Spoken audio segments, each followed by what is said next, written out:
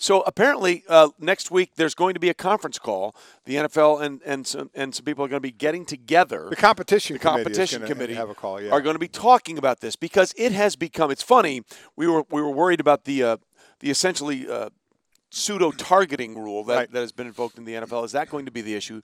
But it really hasn't been that at all. It's been the roughing the passer issue. Again, our great researcher, Riley, greatest researcher in the history of this show. We don't know the name of anybody else that's ever been a researcher on this show who maybe had a segment that we did on Wednesdays. Never happened. Looked it up, and there were 33 roughing the passer penalties through the first 3 weeks of the season as opposed to just 16 a year ago. So that is a 100% plus increase from this year to last with the way they're calling that penalty. Now, again, this is a call that was already scheduled that they do, but this is going to get added, obviously, to what's going to be talked about in this call. And as I've said, I'm against just, as many people are, how they are calling this. And it is written in the books as a rule, but it doesn't mean you have to call it that way all the time by the letter, which the refs, and again, I don't blame them. They're being told to throw the flags and be overly protective of this, and that's exactly what they're doing.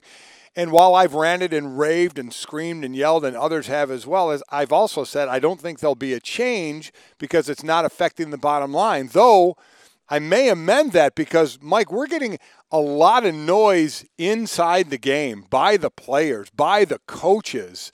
And when we were getting that a bit with the helmet rule in preseason, and we really haven't had that as an issue at all.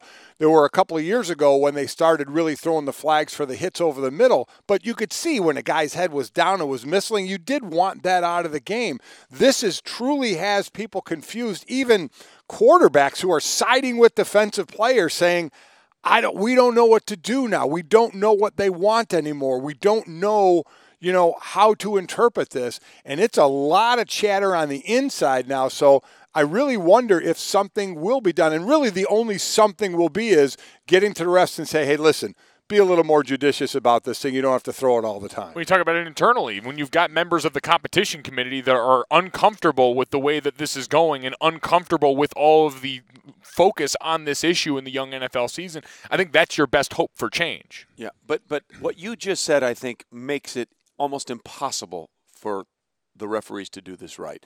If they say to them, hey, make it more judicious. Basically, look, you know what any referee wants? They don't want to interpret intent. They want to interpret, is this in the rules? Is this out of the rules? I mean, that's why you went back and forth with touching the helmet. Is it incidental or not? Is it incidental or not?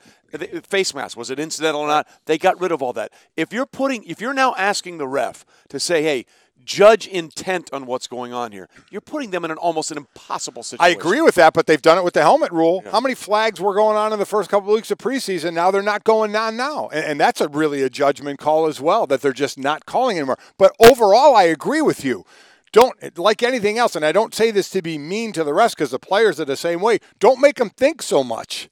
Don't make them say, okay, that kind of broke the rule, but did it break the rule enough for me to throw the flag? I agree. That puts the refs in a bad position. Well, I don't necessarily think you're asking them to legislate intent or decide intent as much as just telling them in this situation, you don't have to throw the flag every time. Right now, we're hearing officials telling players, they're telling us to throw the flag basically any time it looks like this. Right, but when you're saying you don't have to throw it then every it's time, inconsistency. and when are you saying you do throw the flag and when are you saying you don't throw the flag? The same time you throw a flag on a holding call or a pass interference call when you think it's a penalty. Like, that to me is not a difficult portion of this. Actually, I think it's the most difficult portion of it because basically, first of all, they could call a holding penalty on every play. Well, yeah, and I guess that's his point. I Right. guess I see your point is you deal with it just like any other penalty out there.